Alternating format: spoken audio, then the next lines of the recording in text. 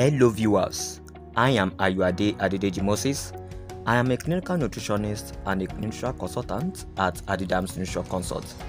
If you have any questions or comments, you can email or WhatsApp the contact displayed on the screen. Today, I'll be talking about the topic, does milk and malt drink give blood? There is a misconception about the subject matter.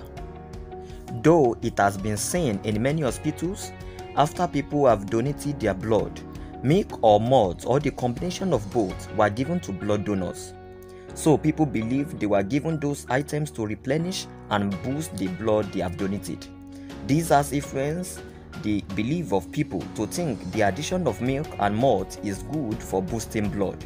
Most times at home, when people notice an individual shows being anemic, you will see people giving such individual milk and malt. This belief has become a general belief, and there is need to inform people to know the best way to boost their blood. To start with, let us look at the nutritional content of milk and that of malt.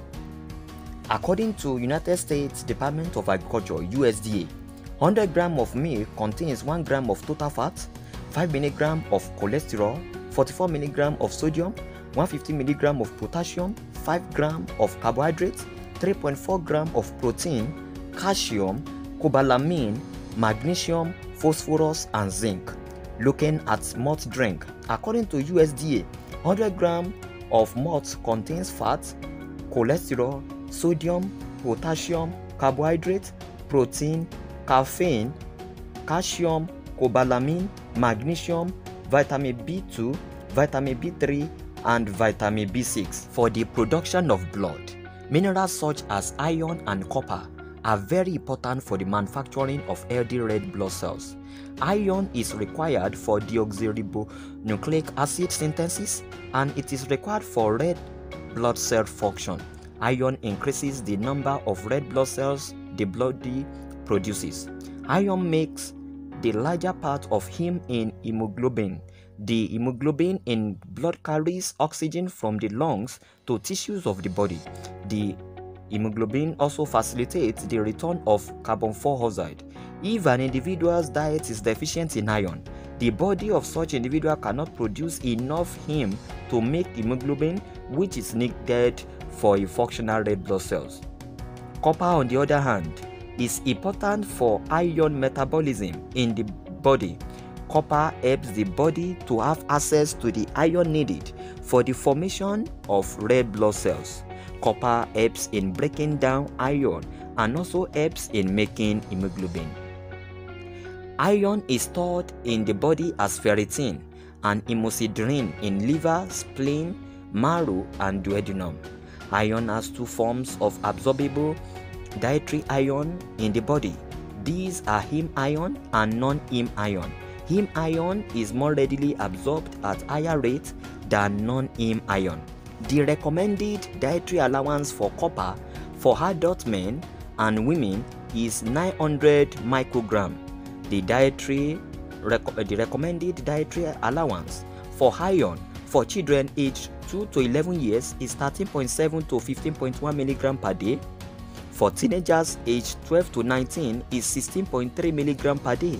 For men is 19.3 to 26.5 milligram per day. And for women older than 19 years of age is 17 to 18.9 milligram per day. Looking at both milk and malt, they both lack or have very small quantities of both iron and copper.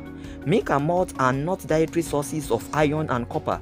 This means taking either milk or combination of both milk and malt cannot give blood because they are deficient and not good sources of iron and copper.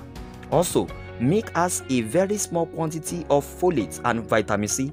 Folate acts by activating enzymes needed to form heme.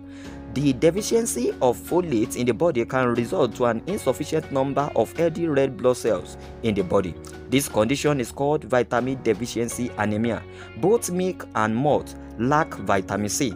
Studies have shown that vitamin C helps to enhance iron absorption.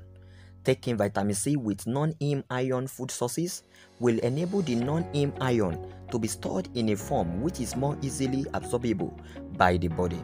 Many dietary sources of iron produces the non-heme iron form, which is not readily absorbed by the body.